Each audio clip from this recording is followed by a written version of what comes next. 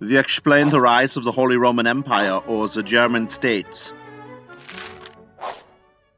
The rest of Charlemagne's empire fell into a variety of states run by German nobles, such as Saxony.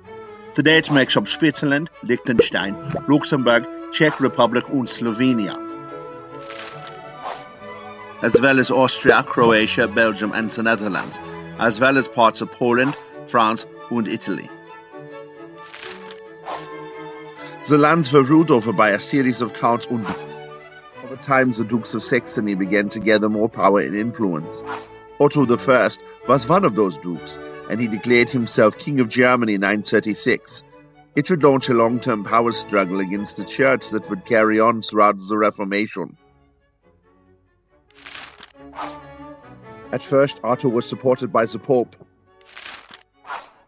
Otto I used his armies to fight the heretics and rebels in Italy. He put bishops in government jobs. The Pope rewarded him by crowning him Emperor of the German states.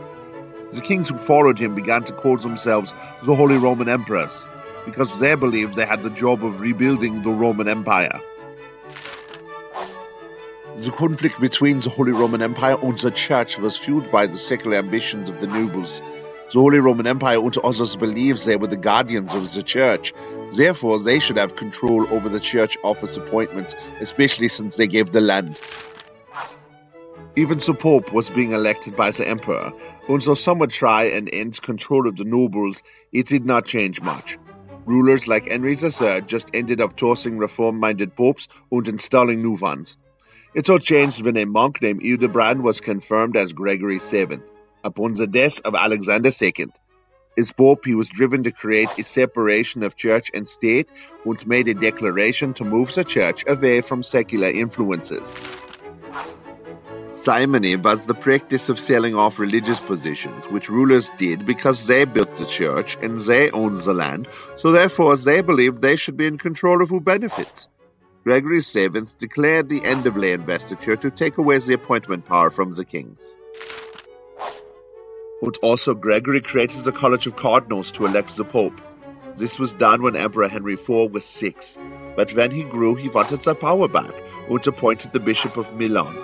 Gregory and Henry wrote back and forth in the heated lay investiture controversy until eventually he excommunicated Henry and told all his subjects they did not have to be loyal. This led to the Germanic peasant revolts.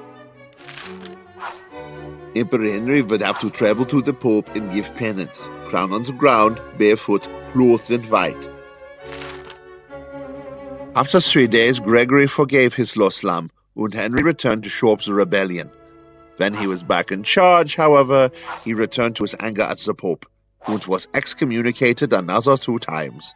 The final excommunication led Henry to invade the city of Rome, sending Gregory into exile, and electing a new Pope. In 1122, the sides drafted a peace at Worms. The Church would appoint, the king gives land.